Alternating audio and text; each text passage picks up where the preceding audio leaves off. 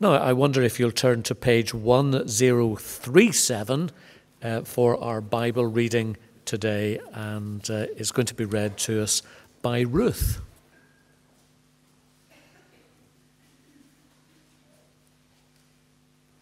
After this, Jesus travelled about from one town and village to another, proclaiming the good news of the kingdom of God.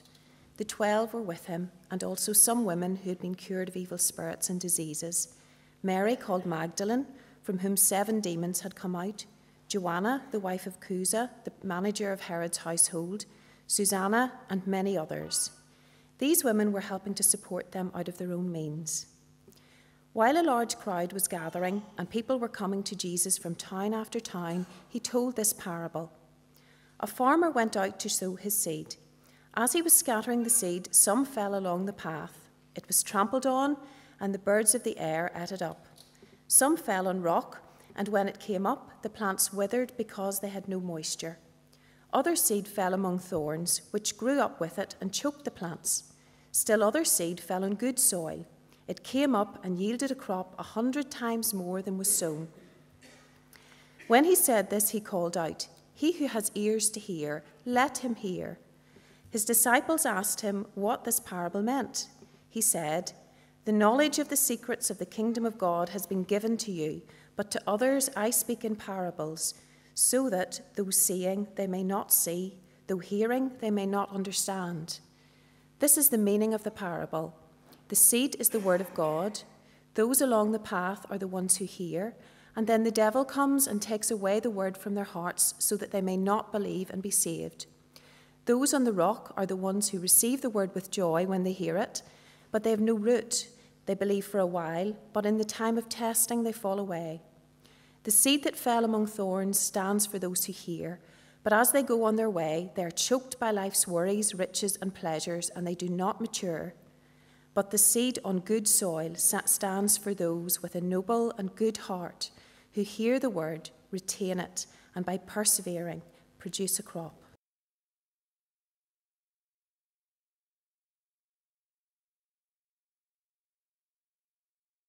Tomorrow, Ruth and I are off to London for a couple of days to see the grandchildren. And then we'll have a break. When we're with them on Sundays, we normally worship in a historic church in the East End of London called Christ Church, Spitalfields. And one Sunday we were there, and we were sitting towards the back, and at the front there was a kiddie's paddling pool, you know, about this depth. And yeah, you know the kind of thing. And I thought, oh, that's going to be the children's address this morning. And then there was a baptism. And I thought, hey ho. And there was a young woman, I suppose, of student age, you know, early 20s. There was, let's say, a mature lady of the vintage that still wore hats. And there were a couple of others. And the vicar, true to form, didn't look like any vicar you imagine from television. He was in jeans and an open-neck shirt. And when we came to the baptism, he climbed into the paddling pool. And then something very interesting happened. At least one of those being baptized was baptized by immersion, and the lady with the hat, she must have taken it off, but I don't remember. She was wearing more, of course. She was baptized by sprinkling, and I thought, I've never seen that before, and I thought about that, and I still think about that. But the other thing that struck me was when the student sort of got up from being immersed and kind of stepped over the edge of the pool and she was dripping, onto the wet tiles, I got a bit worried about her because she started, you know the story in Acts chapter 3, when at the gate beautiful, Peter and John are going into the temple and they heal the man who had been born incapacitated. He couldn't stand, and he was healed, and the scripture says he followed them, what was it, walking, leaping, praising the Lord. And this girl, she went ecstatic, and she was walking, leaping, praising the Lord as she was led out to get into dry clothes for the rest of the service. That was her response. The response of the woman with the hat was very different. She just put her hat on again, I think, and returned to her seat.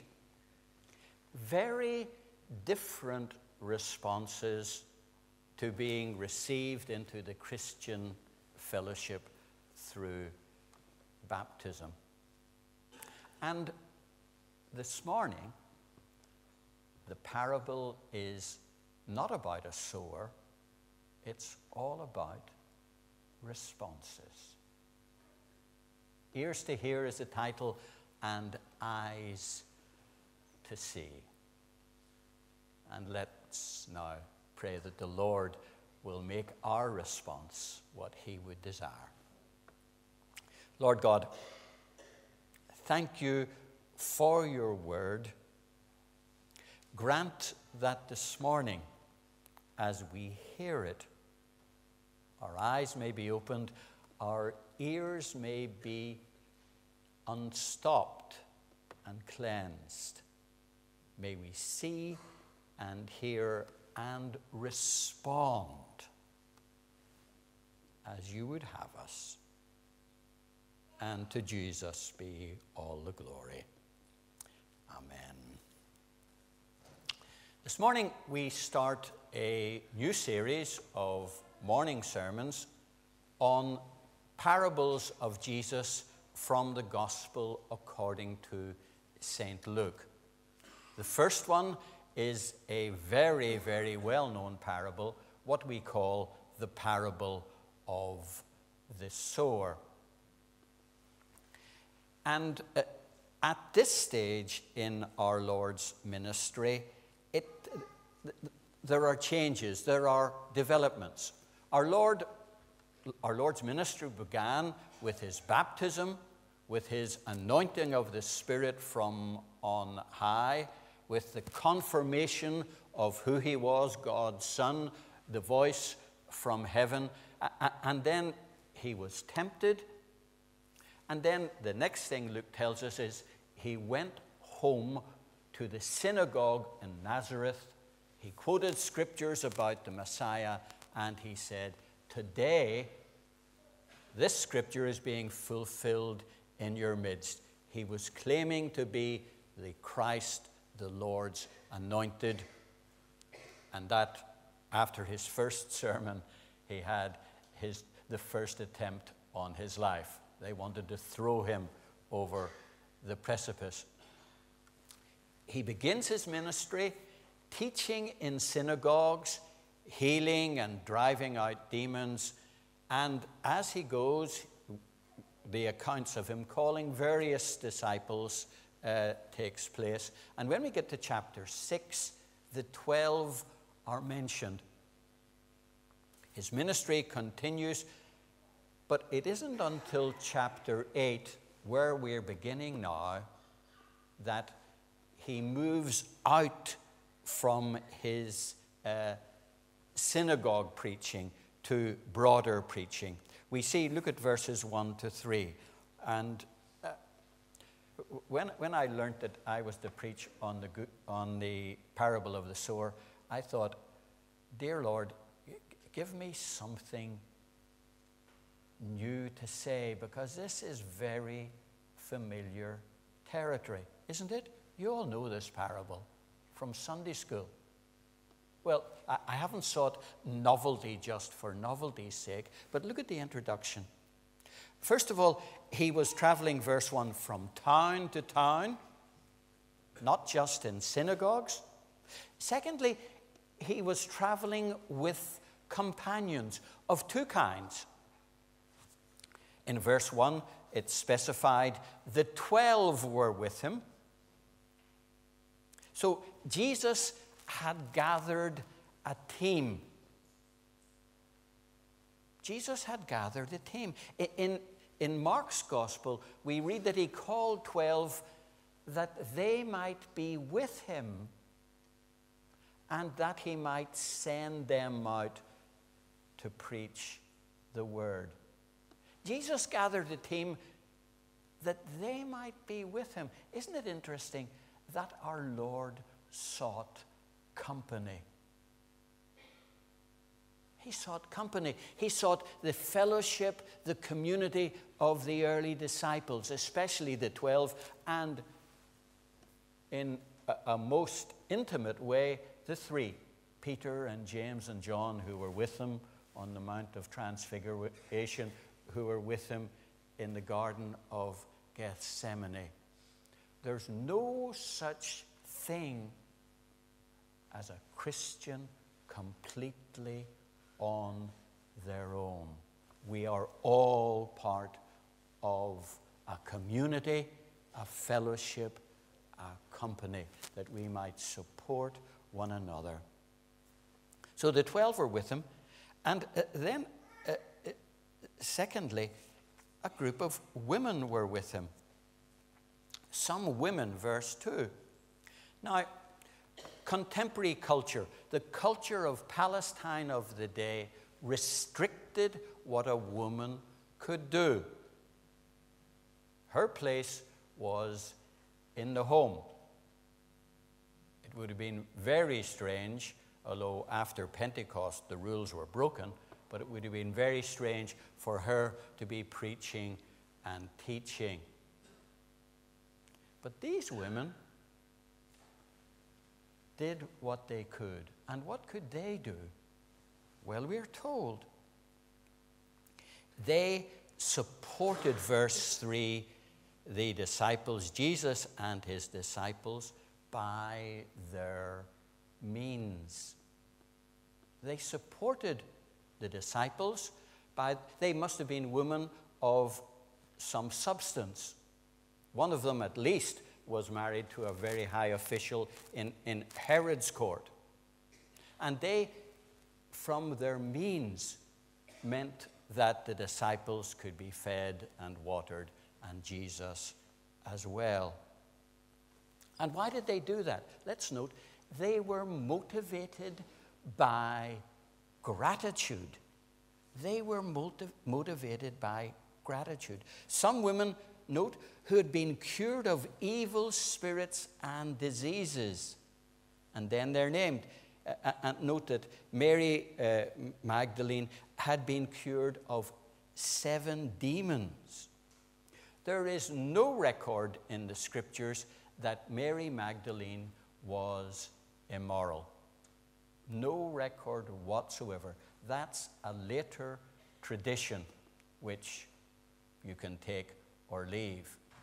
She had been demon-possessed, and the Lord had wonderfully freed her, and others had been healed, and they wanted to show their gratitude by sharing of their means.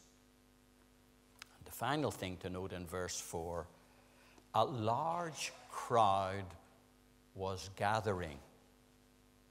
And so Jesus then, it's recorded, that he told the parable. We all know the parable. It's very familiar.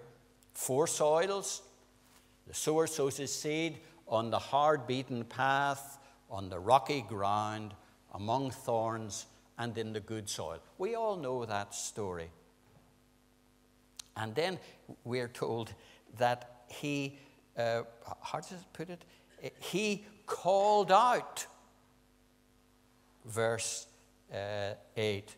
He didn't just say, he called out.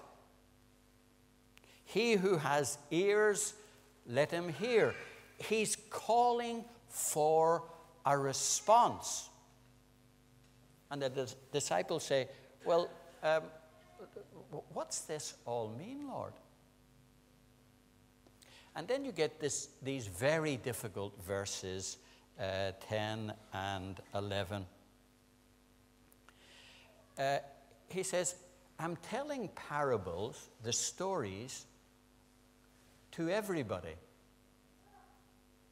But to you, I'm giving the interpretation.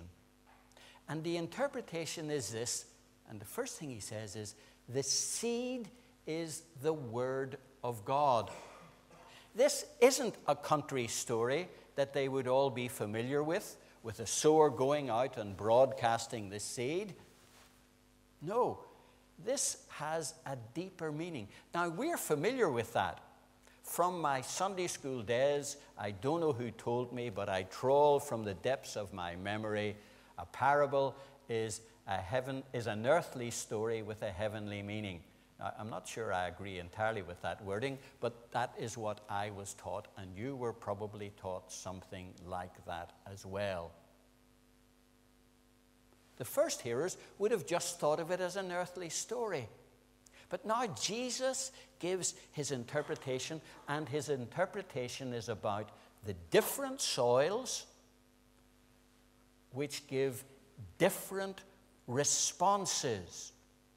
And note, he's teaching not the crowd. They heard the parable. They didn't hear the interpretation. He's teaching the disciples about responding. And that means now that we who gather as a company of disciples, he is talking to us about our response. So let's look at the response. 4 categories. First, verse 5 and the interpretation in verse 12. We have what I call the hard pathers. The hard pathers. The seed sown on hard, beaten soil. Soil where many people had walked on and was baked by the hot sun. No wonder the response was zilch. It says, it was, verse 5, trampled on, trod upon. And it struck me, many people are resistant to the gospel. They're hard and they don't respond. Why? Because they have been trod upon. They have been beaten down by life and the circumstances of life. Beaten down by other people who have been cruel, sharp with words, whatever. Beaten down, God forgive us, sometimes by the church. Beaten down by themselves and their own inability to forgive. They're clinging on to resentment and they're just keeping themselves down. They're as hard as nails. Some people in Ulster have heard the gospel so many times, they've been inoculated, and they're hard, hard, hard.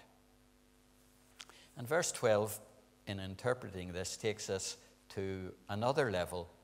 Those along the path are the ones who hear, and note this, and then the devil comes and takes away the word from their heart.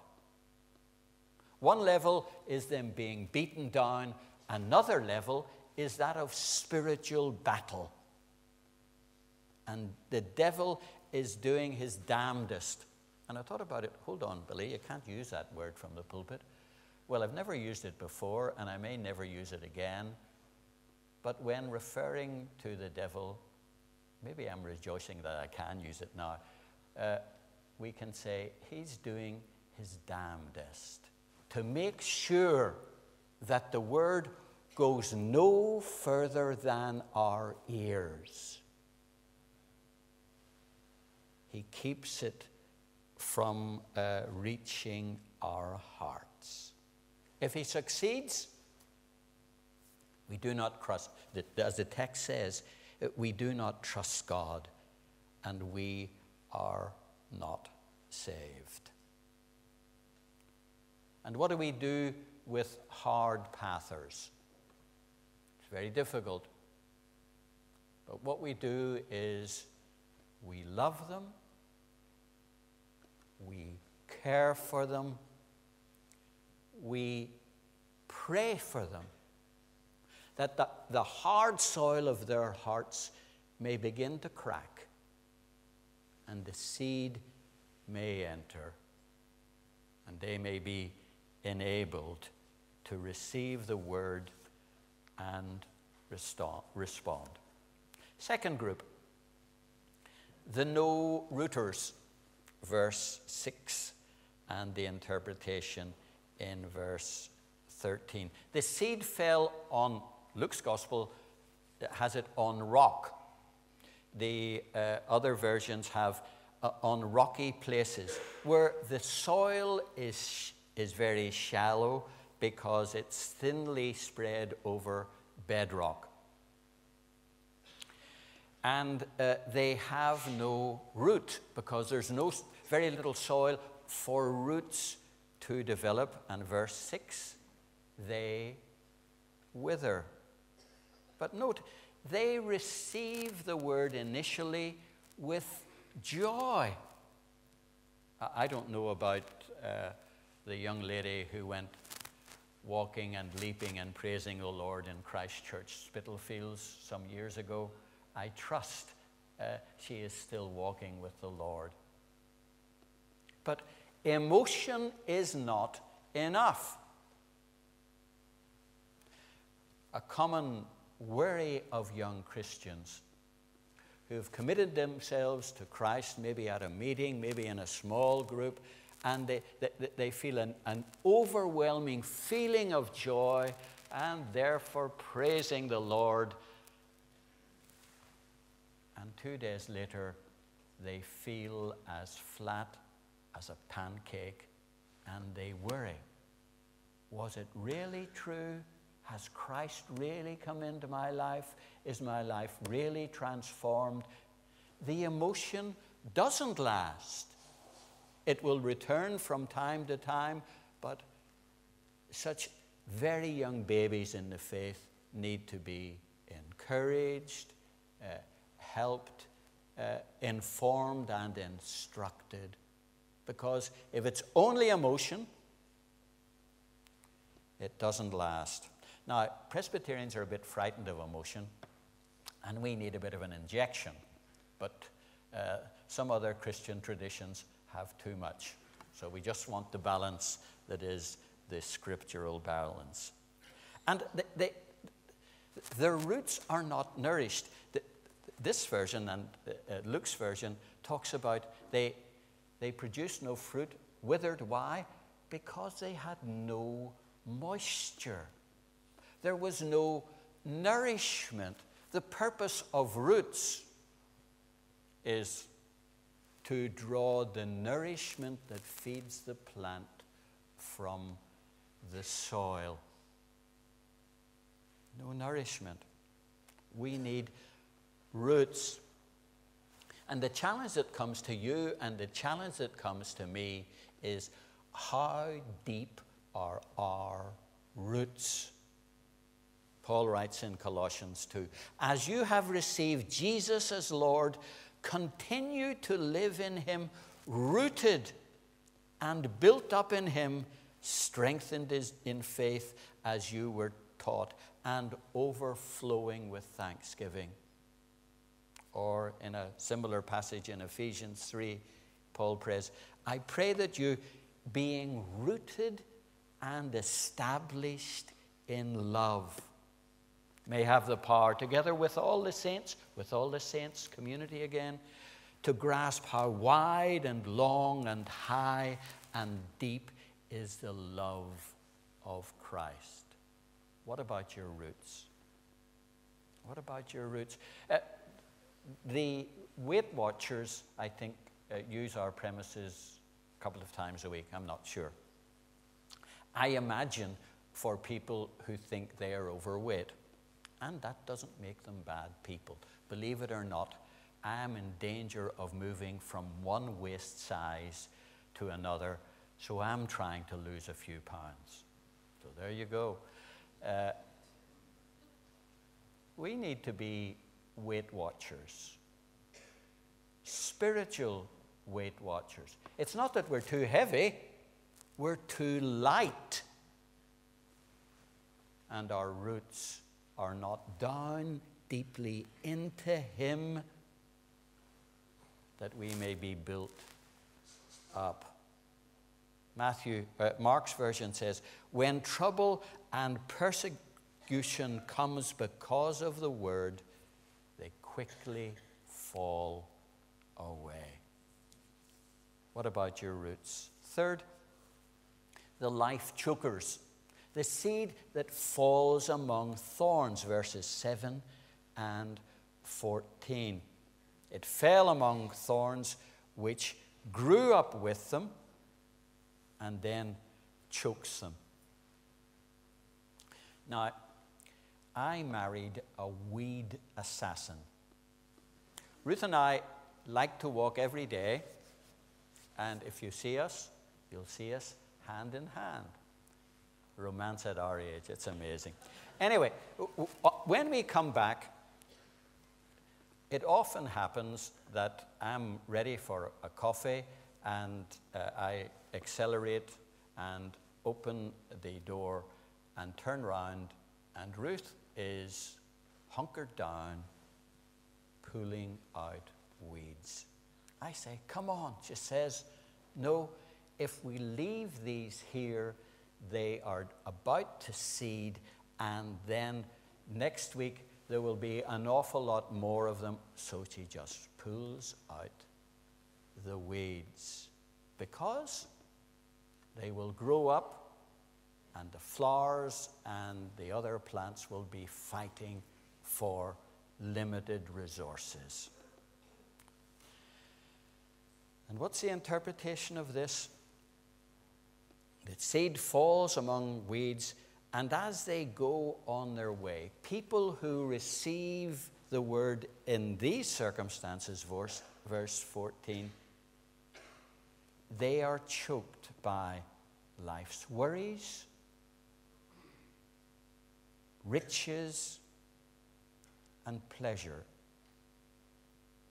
And just to say about that, worries, things we don't hand over to God as we should. Riches, things we don't share with people as we should. Pleasure,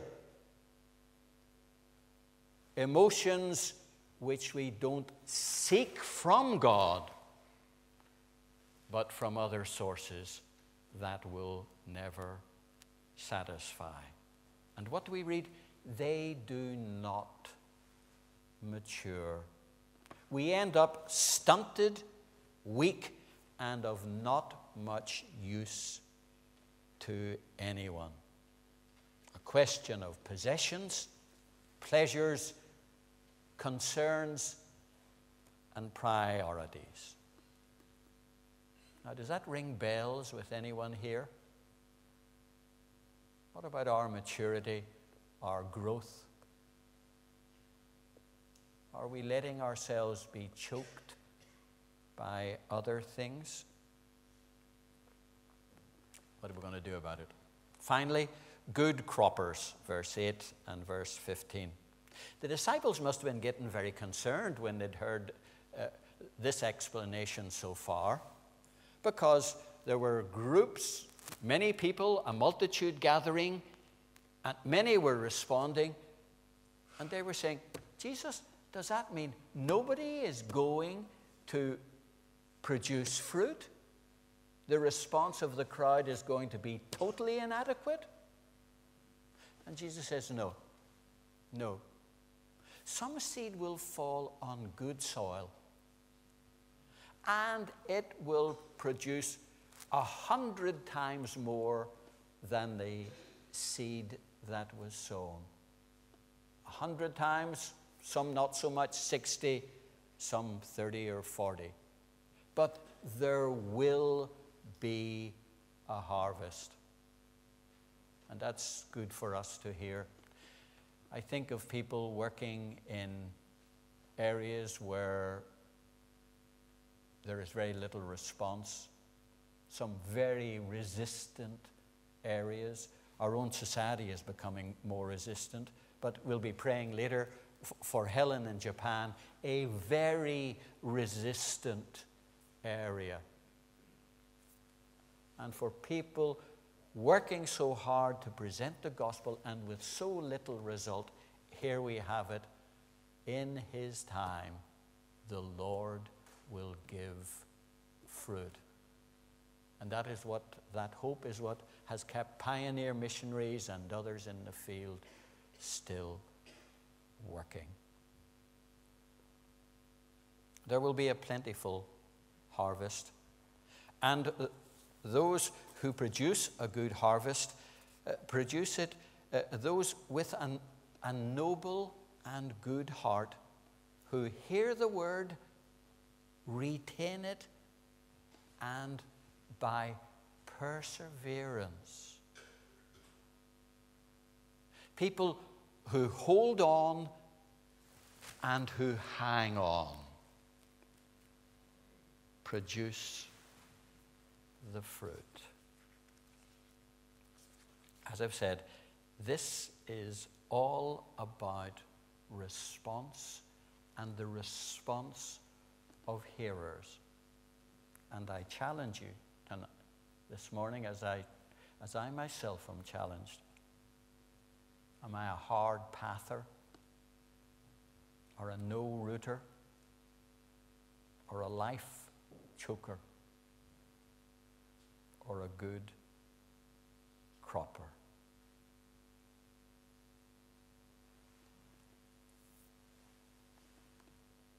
Our mission is to continue the mission of our Lord in the power of the Spirit, with the gospel of the kingdom, the gospel that proclaims that Jesus is King.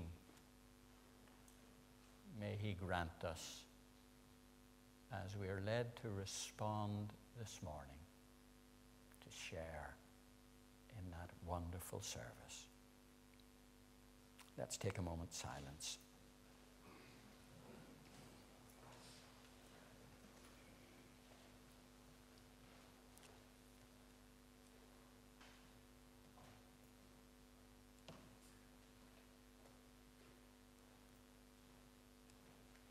Lord, you know our hearts. You see behind the masks, the facade, the pretense. You know us as we are. In mercy and love. Help us to respond and be as you would have us be. In Jesus' name, amen.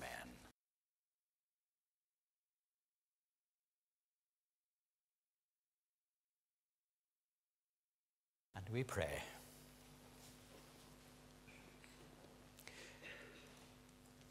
Lord, thank you for the example of the women who walked with Jesus and who helped support the disciple band from their own resources. Their service was an act of gratitude for the amazing healings and releases which you gave them. We are in awe of the demonstration of your love and power to free Mary Magdalene from 7 demons. And we would follow their example and bring this our offering from our resources. Your love to us has not been so spectacular, but is just as real in forgiving us our sin, in freeing us from the works of the devil, and providing for us the daily needs of body and soul, which we enjoy and our families. These gifts are our grateful response for your immense, immeasurable goodness and generosity. Thank you for your word this morning and for the picture it presents of 4 different responses to it. And we pray for the kinds of people we have considered. We pray for those who have been so trod upon and trampled that they are, to our eyes, totally hardened to the gospel. Forgive us where the church has contributed to their condition. And help us to so love and care and pray that cracks may appear in their armor and the seed of the gospel may penetrate and work its miraculous work. We pray for those ministering to such people and to resistant cultures throughout the world. We pray for Helen in Japan and for her 2 week-long tours before she comes on a visit to Ireland next month. We pray for James and Heather in Portugal and the work they hope to start in a poor area of social housing there. We pray for those without roots and spiritual sustenance. Lord, help them, help us to be rooted into Jesus and to be built up in his love. We pray for those being daily choked by things, worries and stuff and pleasure. Help them, help us to offer up to you our concerns and to seek fulfillment not in possessions or pleasure, but in the riches of your grace. We thank you for the Savior's faithful followers who produce much fruit. Empty us of self. Fill us with your goodness that we may be found in their number on the day of trial and testing. We pray for those close to us who came to our mind during this sermon, members of our family and circle. Lord, bring them back. Raise them up. Grant them a local supportive fellowship. Heal hurts. Grant forgiveness and give hope and encourage faith, we pray. We pray for those going through times of testing today and for the church and people of Rwanda at the beginning of the annual commemoration of the genocide in which nearly 1 million people were slaughtered in 100 days. For them and for those much nearer us, we pray.